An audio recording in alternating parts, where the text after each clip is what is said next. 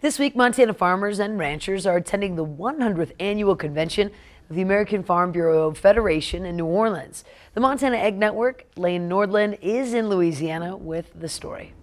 I officially welcome you to New Orleans for the 100th annual Farm Bureau Convention. At the beginning of the 20th century, American agriculture was experiencing hard economic times. From those hard times came the American Farm Bureau Federation and state affiliates. They were grasping, trying to find a way to make a living, but transportation problems and trade problems because the rest of the world had tariffs on our products. They were struggling trying to find an answer and do the things the right way.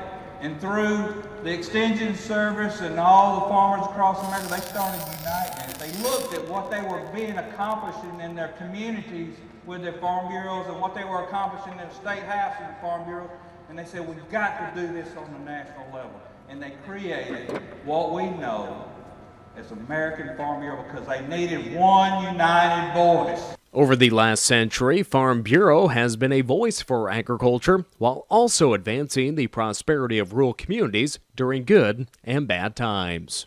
We've really got to let our voice be told, and it's through an organization like Farm Bureau that we can do that and to get word out to what we do and what our concerns are. The ag economy hasn't been great. It's been an awfully tough year for agriculture all the way around.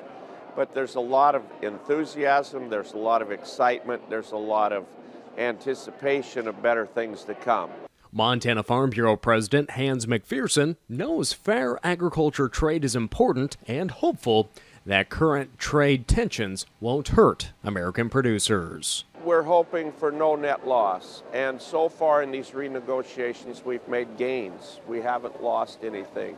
And so we expect these negotiations. We understand we have to get things fair. We have to get them balanced. It's painful to go through it. Agriculture's always the tip of the spear, and we're going through that. With 60% of all U.S. grains traveling down the Mississippi River to export destinations across the world, farmers and ranchers know the importance of trade, and that is the number one thing they want to hear from President Donald Trump when he addresses Farm Bureau members right here in New Orleans this week. Reporting from New Orleans, Louisiana, Lane Nordland, MTN News. Now, Lane will have the Montana Farm Bureau reaction from President Trump's speech from New Orleans later this week.